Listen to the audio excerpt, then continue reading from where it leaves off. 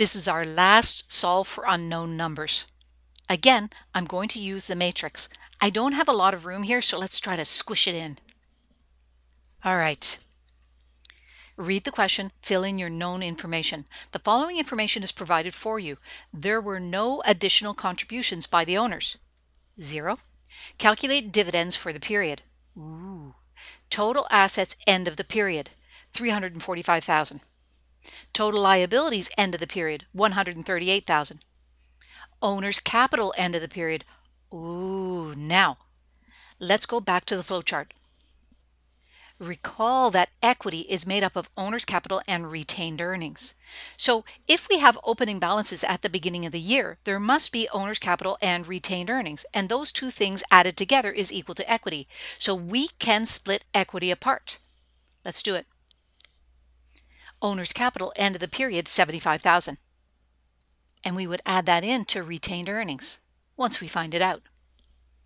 Retained earnings at the beginning of the year. Ooh, well, we know equity is equal to owner's capital at the beginning of the year plus retained earnings. So here we know that retained earnings at the beginning of the year is 145,000. Profit for the period. Well, profit is made up of revenue minus expenses. So I know revenue minus expenses is equal to 52,000. I've put in all the information. Now let's put in our equal signs and our pluses. All right, let's solve for the closing first. 345,000 is equal to 138,000. To solve for equity, we're going to take 345,000, subtract 138,000, and that is equal to 207,000.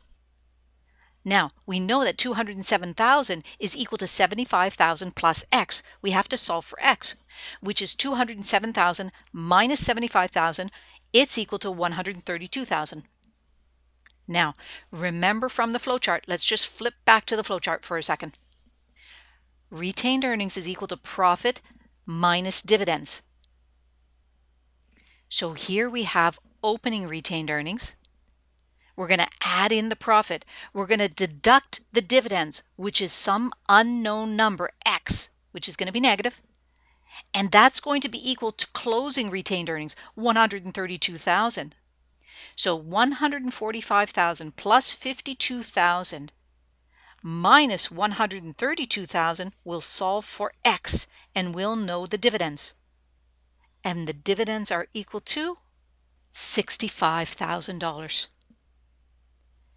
You can see your understanding of the financial reporting elements, the definition of those elements, the flowchart or the equations, and how they interconnect are all going to tie into your ability to analyze transactions in the future as well as create the financial statements, which of course will be the topic of our upcoming series of videos.